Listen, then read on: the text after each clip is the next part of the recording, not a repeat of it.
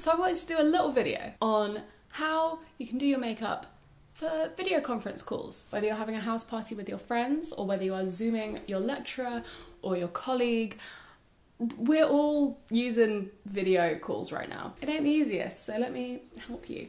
This is just water. I don't know why I'm holding it like it's wine. By the way, if you notice I'm in a completely new environment and you missed my previous videos, hi, this is Sam's room. I am currently living with my boyfriend while we're in lockdown and I'm using one of his best friend's rooms to film my video. Woo, okay, cool. There is one big rule about video conferencing if you want to look your absolute best, and that is stand by a window. Sit by a window. Make sure you are facing the window and getting as much natural light as possible. That is the number one way where you will look better on video calls. So I have a tiny bit of makeup on right now, just used it earlier to shoot a pic, and now I'm gonna just add more to it. I think that's fine, right? I would start by saying don't worry too much about concealing, because ultimately, like, these are low quality video calls a lot of the time. People can't see every pore, like it's not high definition. So I would focus more on creating dimension in your face so you don't just look like one big moon. I'm just gonna accentuate a bit more dimension in my face. I'm not gonna try and conceal or cover everything up or create a big like face of foundation. You don't necessarily want a blank canvas. You wanna just accentuate what you've already got. I'm in such a weird mood today, I'm so sorry. So I am using this Milk Makeup, what is this? Sunshine Skin Tint, which is amazing. It's gonna make me quite glowy, so I might have to powder down a bit later so I don't like glint in the sun.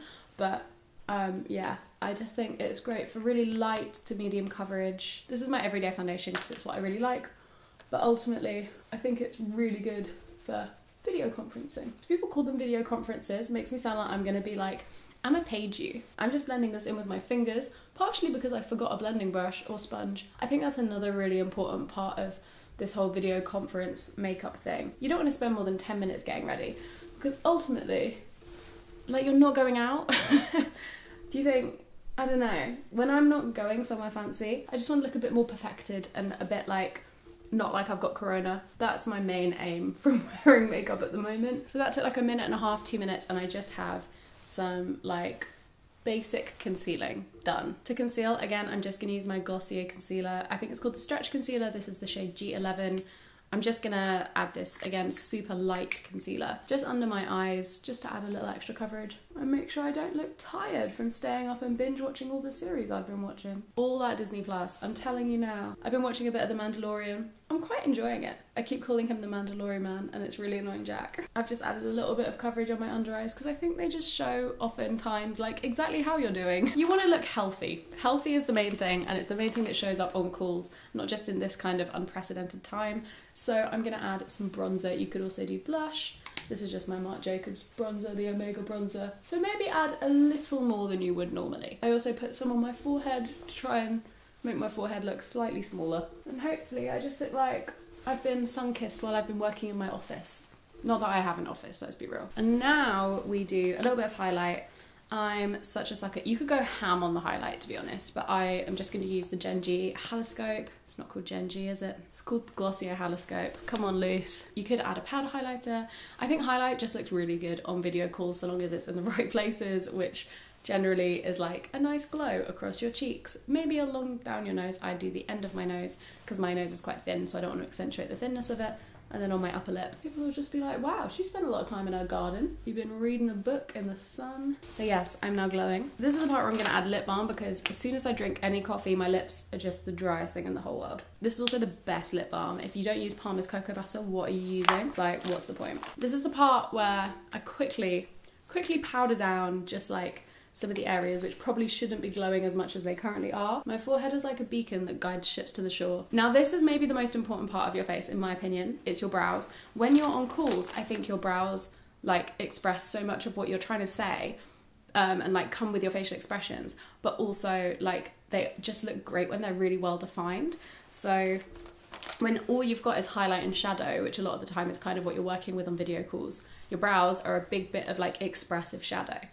So let's work with that. Define your brows however you define them, but do not forget them. I'm using the Glossier, what is this called? The Glossier Brow Flick. So I just draw in extra hairs where the hair would be, and then if I do a line that's a little too dark, I pat it out. I'm so shaky holding this mirror today. I don't know what's got into me. How do people who shake all the time do this? And then as part of my brow defining, my second step is that I brush them through with Boy Brow, again from Glossier. Glossier does a lot of my go-to makeup. It just adds a bit of extra filler, a bit of extra shape and dimension, and holds them in place. Now let's move on to eyes. Eyes are the thing that I would argue is the darkest part of your face, other than your jawline and your cheekbone, like the underneath of your cheekbone, when you're looking directly at someone on Zoom or on Skype or whatever, because eyes often sit a bit further back in the face. So I would say try not to do a big smoky shadow look. Try and keep them looking bright and open and light.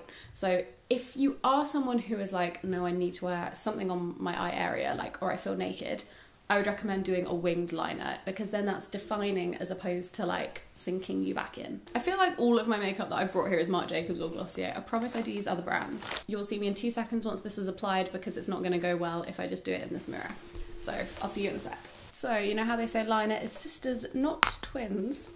I think today I have a strange sisters. Eyeliner never goes well when it's on camera. Liner is on. Let's do mascara. Mascara just as normal. I would always recommend curling your lashes because it just opens your eye out and makes you look so much more awake. I also think curling your lashes really aids application. I always apply my mascara better when I've curled my lashes. I think because it like separates them a bit. I always pull such a stupid face when I do my mascara. I don't know why. Again, not my best eyes, but everyone's only seeing them in standard definition. Eyes are framed, face is defined, brows are defined. Now for lips. So I've seen a lot of advice out there that says you should not do a bold lip. I think you can do a bold lip if you want to do a bold lip, if that's your thing. I think it looks nice on camera, especially on like lower quality cameras. I think it looks really nice. But I'm gonna just stick with a neutral one and give advice on that, because I think that's maybe slightly, I don't know, maybe there's slightly more to say about that. So when it comes to lips on Zoom calls, I would use a lip liner, because you can go slightly around the edge of your lips and slightly overline, and then you create a really nice defined lip that I think makes everyone look sexy. But especially when you have a poor quality camera that may like distort your face or make everything look smaller and weirder. So I would always go for like a neutral color, but really like define the lip to like bring it out. And I always like to slightly overline. I think it's really nice. I'm just using a matte shade. This is the Kylie Cosmetics Malibu. No, this is Dolce K. I am wrong. These are so good. I know everyone shits on Kylie Cosmetics, but actually the products are so good. So I just go right to the edge, and then I fill in the middle of my lip. I quite like them looking one-dimensional and matte because that's just my thing. But if you want to add a little bit more definition, you could either do another colour, maybe lighter or darker. I would go lighter, I guess, in the middle and then ombre it out, or a darker colour around the edge and ombre that out.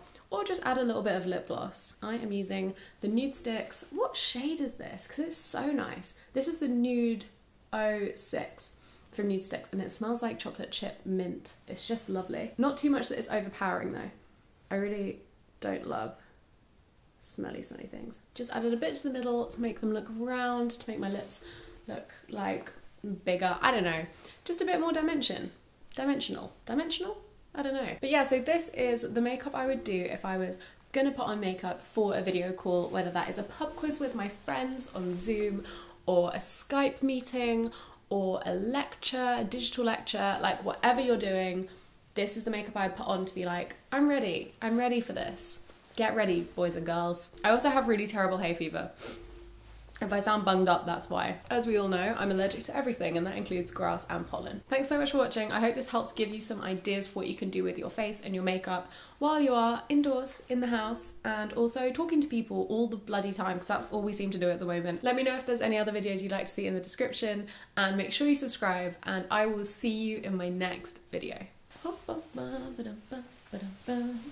I'm done.